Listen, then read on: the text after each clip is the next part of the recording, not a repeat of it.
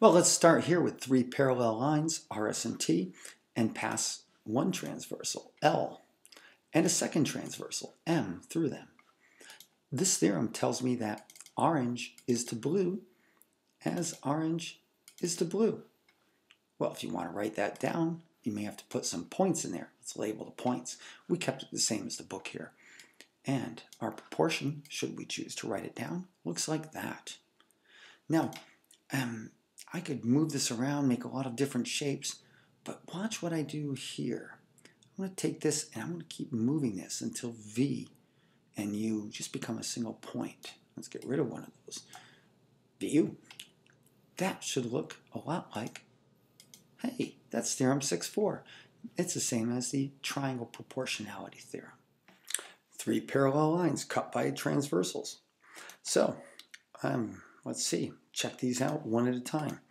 PQ is to UT as QR is to TS. That one looks good. I'll say okay. How about this one? B.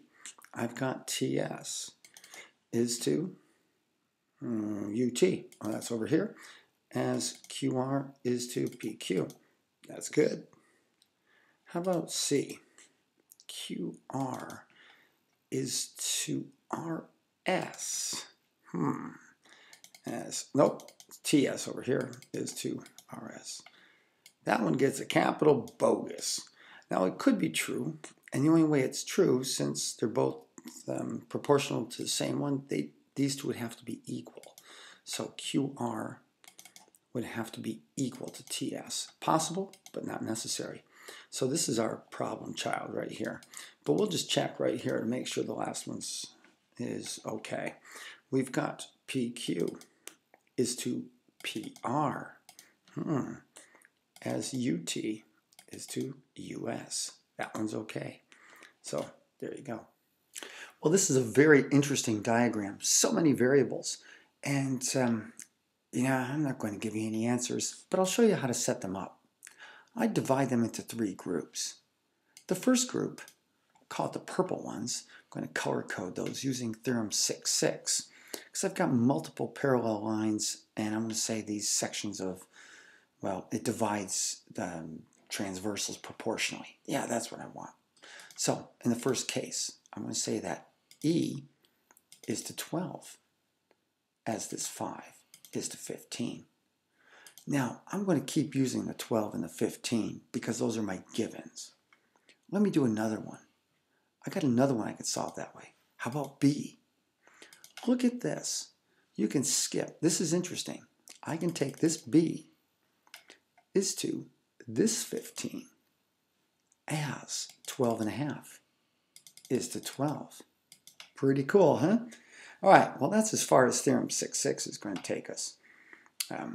Slight variation, I'll call it the green one, Theorem 6.4. You already see where this is. And that's really almost the same as 6.6, but they're talking about a triangle here. Because I've got a triangle here, and I got a triangle here. So, how about this? F is to 12 as 10 is to 15. It's a lot like that other Theorem 6.6, I know. But there you go. You've got three of the variables worked out. Now the very last ones, and that is when you're trying to find these, you're not going to use these two theorems. No, no, no, no. You're going to use, giving it away. You're going to use similar triangles. This is how. I'm looking at this one. I'm going to look at this overall triangle. Well, that's similar to this triangle. You say it again? This triangle. Similar to this triangle.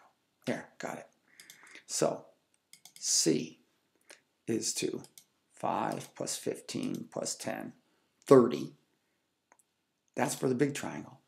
As 12 and a half is to 15 plus 10, or 25. All right, I'm going to bore you with the adding, so I'll speed it up for the last two. Here we go. How about another one? How about D? Well, actually, D is the easy one, because D is to 10. That's for the wee triangle. Comparing it now to this triangle as 12 and a half is to, again, 15 plus 10, 25. So as 15, or as 12.5 is to 25. All right, and there's one last one way out here on A. Now, I'm going to leave a second variable in this, but that's only because you're going to have to solve it in one of your earlier proportions. And I'm going to say that A is to all these, that's your 25, and whatever you came up with for B. So A is to that as, guess what? Same thing again, as 12.5 is to 15 plus 10. So you're going to use this triangle similar to the overall triangle. And that's it. That's the setup for it. Or that's 6 different proportions. I'll let you solve them. You know how. Well, here's a very practical application for Theorem 6.6. I've got 174 yards of lake frontage. And according to our theorem, it's going to be divided proportionally to the lots A, B, and C by the 48, 55, and 61 parts. Now, to have a clear picture of what's going on here, imagine this is probably the road out here. And then this is, of course, the lake. And the value of the property may not be all in its area, as you'd expect. Now, that might be when a lake's not involved, but the lake changes the formula a little bit. All the real estate agents know this. So let's move on. Let's set this up just like one of those baking exercises. For example, we've got 48 cups and 55 cups and 61 parts. We add up all the pieces, and they're equal to 174. Okay, I like that recipe. So now, if I add them all up, I've got 164 parts, or 164x is equal to 174. Now it's calculator time, and you know you're going to get a decimal here. So when you do that, you take your 174, you divide by 164, and I'm going to leave all those numbers in the register. It's just a good practice. You're going to leave just put that in your memory, multiply times 48, 55, and 61 respectively. So I'm just going to show you this, but I left all the numbers in the register. Do the rounding after. It's always a good idea to keep the numbers in the register round at the end. And I'm going to come up with these approximations.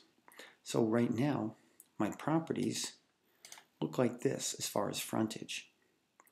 Now, part B of this question asked us, well, in general, if you're paying mostly for lake frontage, which is the most expensive property? And you can see right here, it looks like property C, which may not be the largest area. And that's the funny thing about real estate.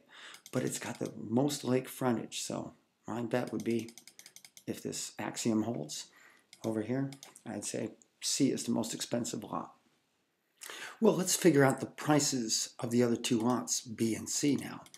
And it's a good time to learn a little about sig figs if your chemistry teacher hasn't already told you. So I've got this 100,000 lot over here. Well, let's set up this ratio this way.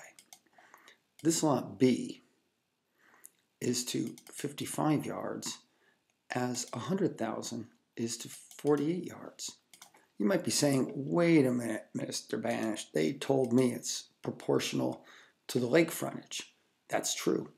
So B is to 58.4 as 100,000 is to 50.9. They should both be true because after all, they're in the same ratio proportion. However, we've rounded here. So watch what happens. This is worth watching. Let's take our calculators. Let's do the first one. I'm going to go 55, well, 55 times 100,000, so that's 5.5 million. All right, there you go. And I'm going to divide that by 48. Okay, take a good look at that number, 114,583. All right, let's do it this way. 8.4, how many zeros do I need there? One and another 3. All right, so that's 5.84 million, and I'm going to divide that times 50.9. Whoa, 114,743. That's a difference of over $200. But I'm going to tell you, it doesn't matter, because I mean, you got to be crazy to think that someone's going to ask you for pennies on a property. I see the price, $115,000. That's close enough. I've never seen a property like this listed for $115,723. So let's try the other one. Honestly, I'd use the ratio with the given sides only because these numbers don't have decimals in them. So it's the same whether you use the blue or whether you use the ones we solved for here. And there you go. On this one, yeah, I'd say it's about 127,000.